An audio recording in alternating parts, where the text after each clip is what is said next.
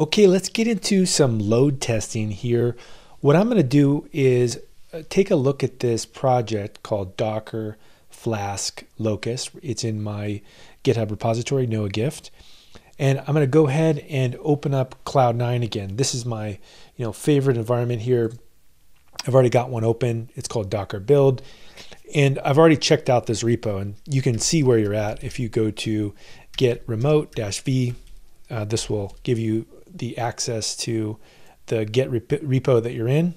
And what I'm going to do is I'm going to make a very simple load test application that could be later used for a larger system, but the logistics here are really going to be similar no matter what your microservice is. So first, I'll build a Hello World Flask application. So just a few lines of code. I import the Flask module. I go through here and I create one route. All it does is run Hello World. Let me show you how it runs. If I type in Python app.py, you can see it's going to run in foreground mode, and it's also going to run on port 8080. Now, one of the things that's interesting about the Cloud9 environment is that you do need to expose any port you want to interact with via the security groups. So I'm going to go over to this EC2 instance here, and I'm going to look at the security groups, and I'm going to find this Docker build instance I've got running, which is right here. And I'm going to ensure that the ports that I need to interact with are open. So I've already done that, but let me show you how you would do that. You would click on Edit, and you can see that I've exposed port 9090 to everybody. I've exposed port 8089, and I've also exposed port 8080. So these are all some ports that I'm going to use in different capacities while I'm developing my Flask app. And it means that I can later then connect to that instance. And how would I connect? Well, I'll then go to the Instances tab here, and you can see that this instance is running. That's that AWS Cloud9 instance. And if I select it, you can see that, in fact, I can just copy this to clipboard. This is the public DNS address, and I can create a new tab, and I can go over here and type in :8080, and this should give me access to that Flask app. There we go, hello world. So if I go back to my console, look, I can see that I was actually, a web request went in, and if I go back here again and refresh it, you can see that another request has gone in. So pretty powerful workflow inside of Cloud9, and immediately we can really get to work and start testing things out.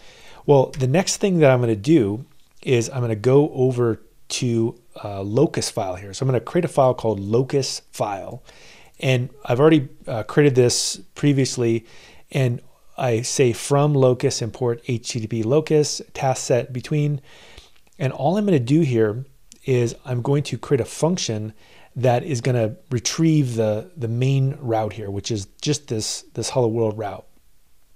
And I'm going to create a user behavior, and really this is just boilerplate code, and then I'm going to put it inside of this class website user, and I'm going to inherit from HTTP locus. So you don't really need to know about how to create these. This is kind of boilerplate code, and if you wanted to make more of them, you could potentially copy this code and make another route, and then put it inside of here as a task. But in our case, what this is going to do is going to allow us to run this command called locus, and I've installed that via this requirements file here. So I have Flask Violent Locus, and I've already covered that in previous videos about how you can create a virtual environment, and I'm inside a virtual environment and do an install. So how do I run this and test this out and get this running locally here?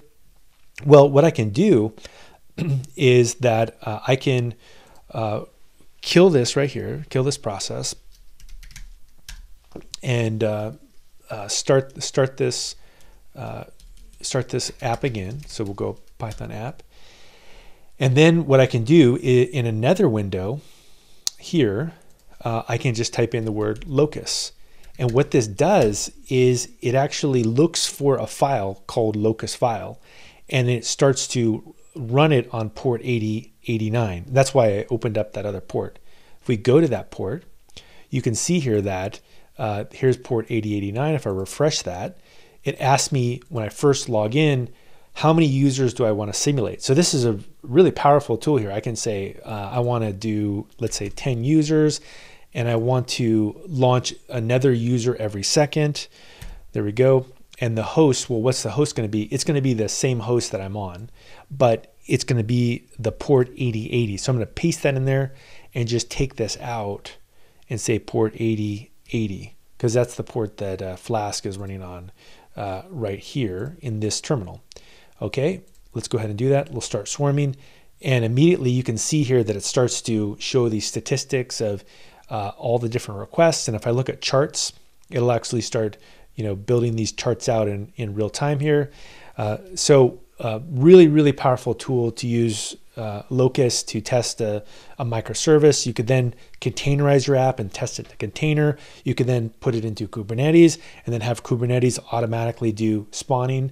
So this is a very powerful technique that is really straightforward to do, and go ahead and get started.